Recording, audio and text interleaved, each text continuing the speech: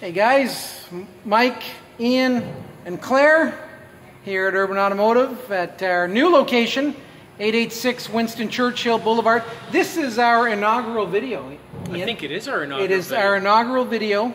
I'm proud to be the first. It's been a while since we've done a video because we've been busy, eh, Claire? Yep. How do we like the new spot? Amazing. It's amazing, good. Yeah? It's really good. And we have in our shop today a very special vehicle that has come to us with an issue that is very common lately, that a lot of people hear, pardon the pun. Certainly is a pun. The issue on the news of catalytic converters being stolen. And we've had quite a few customers ask, how will I know if my catalytic converter is stolen? How will you know? Claire? How will we know? When you start it up. Let's see.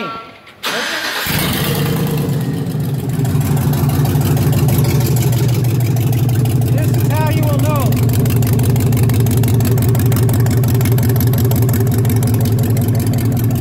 And what's happened here, Ian? Well, okay, Claire?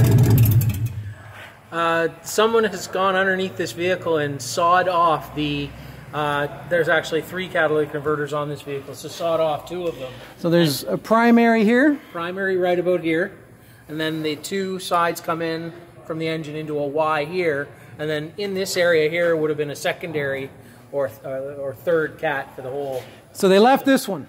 They left one. This is what it looks like. But what else did these scoundrels of the night take, Ian? Oh, they also cut off and took the oxygen sensor. So this oxygen sensor here is an example.